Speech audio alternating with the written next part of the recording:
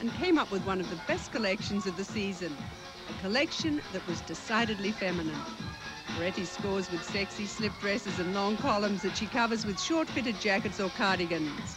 Her silhouettes emphasize the shoulders and waist, and her transparent fabrics work as well for day as they do for evening. C'è sicuramente la donna ha voglia di essere di nuovo una donna, non ha più bisogno di dimostrare. I think that women are searching once again for their femininity, and they don't feel that they need to dress in an aggressive and a masculine way. They can show their power while dressing feminine without being too aggressive. The silhouette emphasizes the waist with short jackets and with belts. Quest'anno le linee sono molto a corpo. It's not extreme. It's a silhouette that any woman can understand.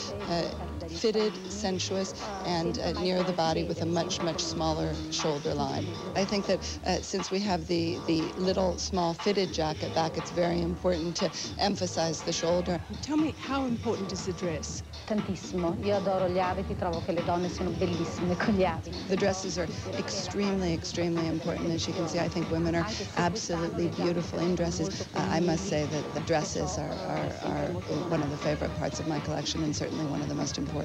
What are the fabrics of the collection? Sempre molto predominante lo chiffon. Predominantly it's chiffon, which most of my collections always are, but this season there's much more of an emphasis on shiny and lucid fabrics like duchess and satin and paillettes and pearls and lamé.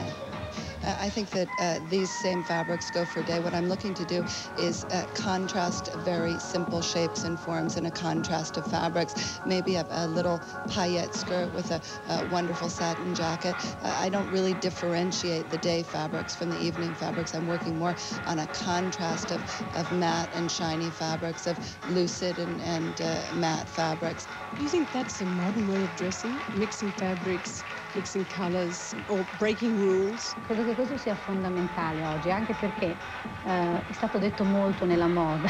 Yes, I think that is really the key, because really everything has been done in fashion. So now we have to look at new ways of interpreting new fabrics in different forms, and the reinterpretation of fashion in more unexpected ways. That's Alberta Feretti with her spring collection. And now one of the most